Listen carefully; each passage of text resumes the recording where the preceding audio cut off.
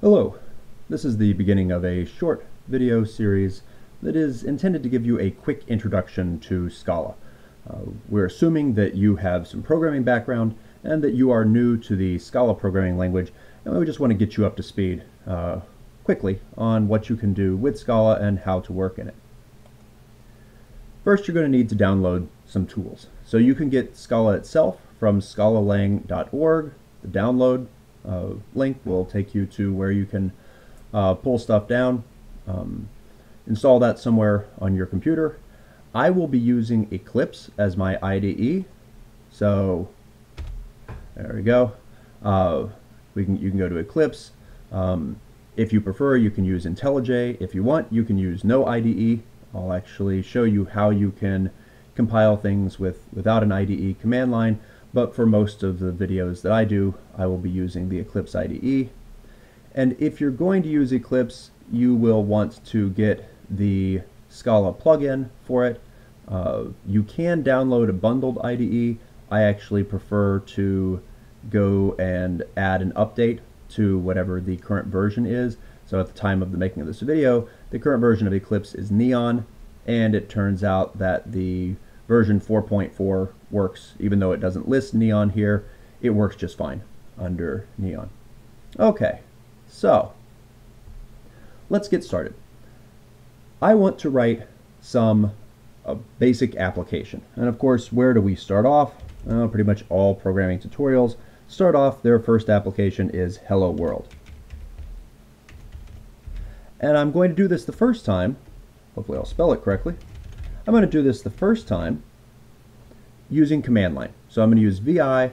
I'm just, as a basic text editor, I am going to create the application. I'll show you how you can compile it and run it from the command line, and then we'll open Eclipse and do basically the same thing inside of Eclipse so you can see how it would work inside of an IDE. All applications in Scala are basically declared as objects. So when you're writing applications, you can only put one of three things at the top level, either an object, a class, or a trait. We'll come back, we'll talk more about the classes and traits in a bit. These object declarations create singleton objects. And so I want to create an object called Hello World. It is not required that the name of the object match the name of the file, but it is strongly recommended that you do that, mainly because it makes it easier for people to find code. The people can be you. So when you come back to a project after 3 months, if you have completely jumbled all of your file names with the names of the contents, you will have a hard time finding things. So I'm declaring this object.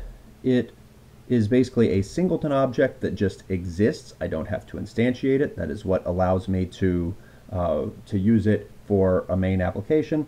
And I'm going to put a method in it called main. The keyword in Scala for declaring methods is def.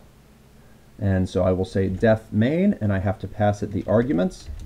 I can use any variable name I want. It is customary to use args for the name of the arguments.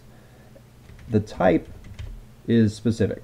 It is an array of string, and this does not return anything to us. And whereas if you were in, say, Java or C or C++, that is specified as void, in Scala, the thing about void is a void function truly returns absolutely nothing. Scala, because of its functional nature, functions and methods return something to you. When that something has no information, it is of type unit. Okay, so main gives back no information.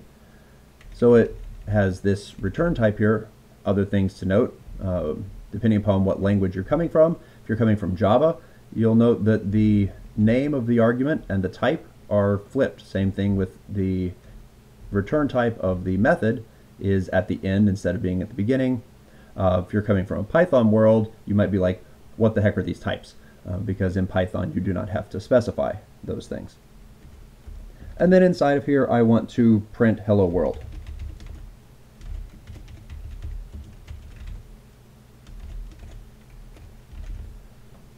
And there we go. That's our first application. Now we need to run it. Scala does have a scripting environment. Now, of course, if I were writing Hello World in the scripting environment, I would have written just this one line.